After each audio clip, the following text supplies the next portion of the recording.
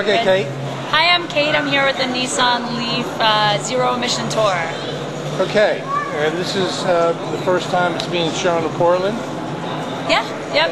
And you were introduced out in LA? Yes, we started off in LA and we've been San Diego, San Francisco, Seattle, Vancouver. So you're finally getting around to us? But yes, we are. And so it's going to be Portland, Salem, Corvallis, Eugene? Correct. For the infrastructure rollout? Yes. Okay, and you want to give us a little tour of this? Yeah, sure, absolutely, no problem. So, have you seen the trunk yet? Because this is the best part. So this is your hatch space. We don't have an exact measure out on that yet, but you can see it's really big. I mean, it measures, I think it's about 18 inches in depth. Goes back about 31 inches. The seat folds down, the rear seat. You got a 60-40 split there. Both sides go down? Yep. Okay, good. Both sides go down. And why do you say the trunk is the best part? Well, because most EVs don't have a trunk. Most EVs in the past have stocked up the back with batteries. So in this car, that's one major selling point, that it gets a 100-mile range, and you can also actually use it as a day-to-day car, put your groceries in it.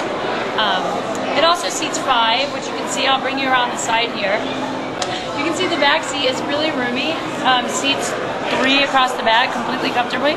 The battery pack is actually stored under the center of the vehicle between the front and rear axles. So it's actually, if you're in the back seat, your feet would be resting on it. If you're in the front seat, you'd be basically sitting on it. There's one battery pack?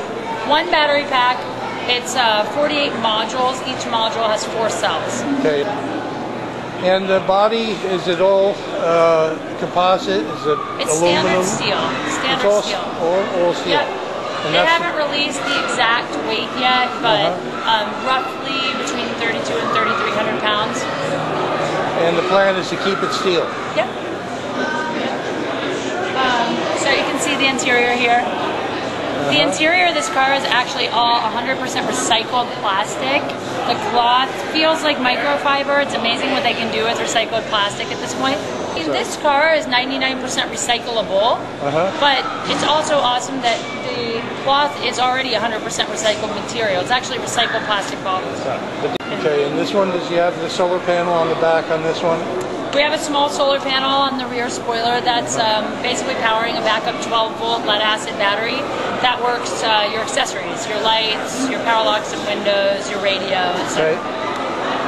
And that can be set with the iPhone or with a computer remotely to maintain the temperature while I'm gone?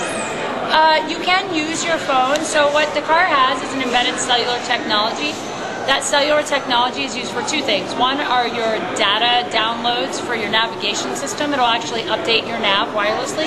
The second thing is, your phone. If you have a smartphone, a BlackBerry, an iPhone, you can actually preheat your car, pre-air condition. You can check your state of charge. Also, your car will call you up if you forget to plug in when you tell it to. So it tells you if you're trying to back out with it plugged in? Yes. There's a warning? Yeah. Okay, and then it's 110, 220, and 440. Correct. Right. It rains sometimes in Oregon. Where are you based out of? I live in Southern California. Nissan is based out of Tennessee. The factories in Tennessee. Where's Nissan in LA? In LA? Yeah. There's actually no longer a Nissan office in LA. There is. There's Toyota. And is there a design studio in LA? In San Diego. In San Diego. Yep. Nissan. All right. Yep.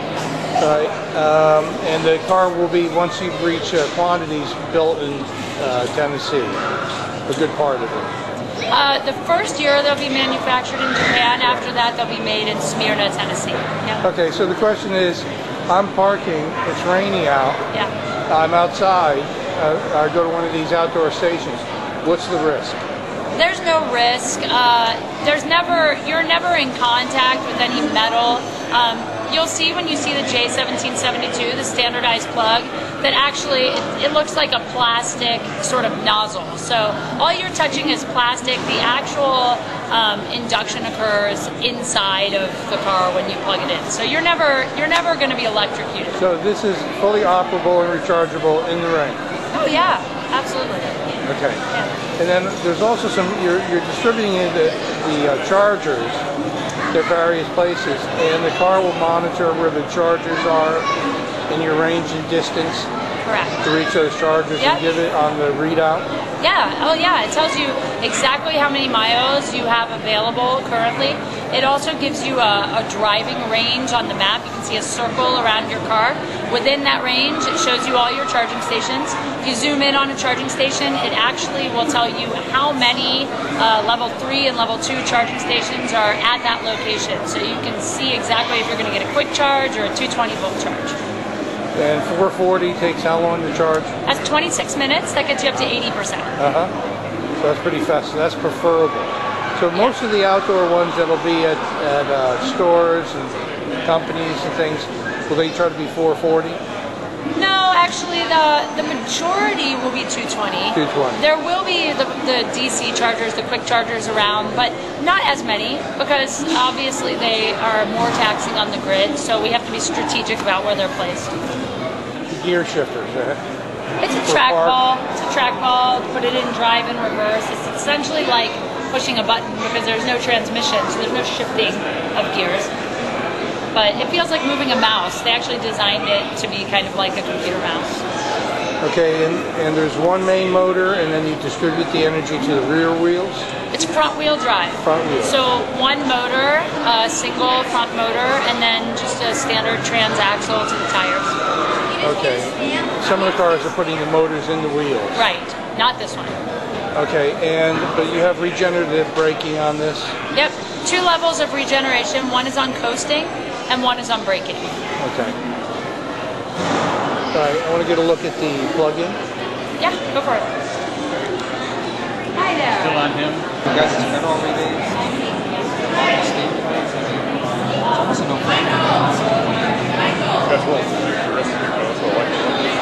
And it's funny because a lot of times people ask about the cargo space, the roominess of it. One of our product specialists, he's not nearly 6'4". I know you're pretty tall.